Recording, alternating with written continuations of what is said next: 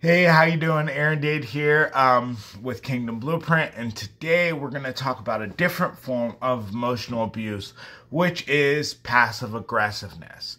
Um, as you know, I am the strategic portion of Kingdom Blueprint. My wife does a lot of the spiritual core to heaven stuff. She does a lot of the emotional traumas. She deals with a lot of those things, and she's great at those things. I am the communication portion of it, enforcing boundaries. I teach people how to enforce boundaries and to communicate with their given spouses and other people in their environment so they can be the best version of themselves.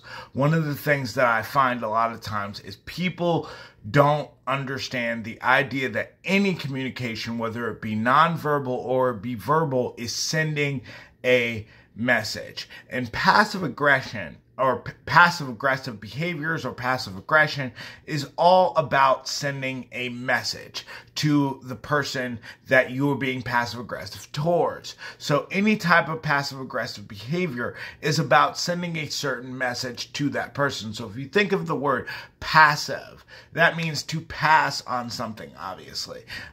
The word in itself, the beginning of it is pass. So to pass on something. So it doesn't mean that you didn't have the opportunity. You chose to pass on it. So sometimes that's in an environment where we're being doormats. We allow people to just do whatever they want to do, however they want, and we just pretty much nod and smile on them. I call it being the perfect Christian. You know, we act like we don't have feelings or we don't have emotions, and so we're too Christian to actually stand up for ourselves. And I don't believe in that type of behavior because I look at that as more passive aggressive behavior. I really want to be aggressive and I really want to be bold and stand up for myself. However, I am afraid of the rejection. So therefore, I don't behave like I want to behave. So then I become passive aggressive. I send a message that it's okay to treat me a certain way. So passive aggressive behavior most of the time, because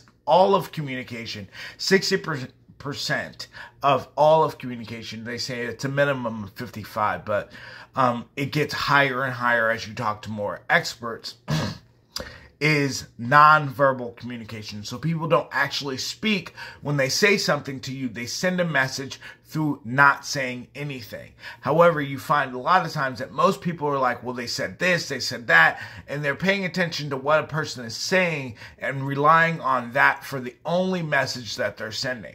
I don't believe in that. I believe that when whatever happens in all versions of communication, whether it's nonverbal or it's verbal, so in other words, if I send a text message and somebody blocks me or they don't speak to me, their silence has spoken volumes. It has said a bunch of different things. So I focus on my message and planting the seeds that are necessary so that I can have healthy boundaries and communication with whoever I'm talking to.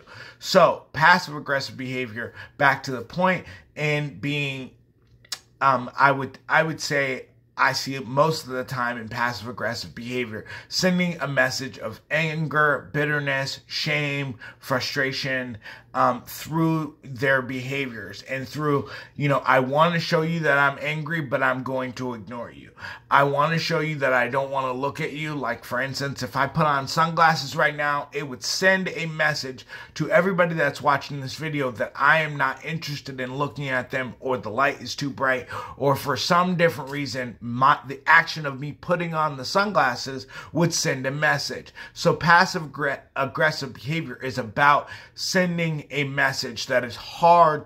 It's an encoded message, in other words. It's very difficult to decipher what the person is trying to say to you. So be on the lookout for passive aggressive behavior. And in order to do that, that means that we have to be paying attention to the other person's body language for the most part. So if somebody says, I'm open to everything that you say, and they go like this, more times than not, that means that they're not open to what you're talking about. Their body language is saying something completely different than what they're speaking from their mouth.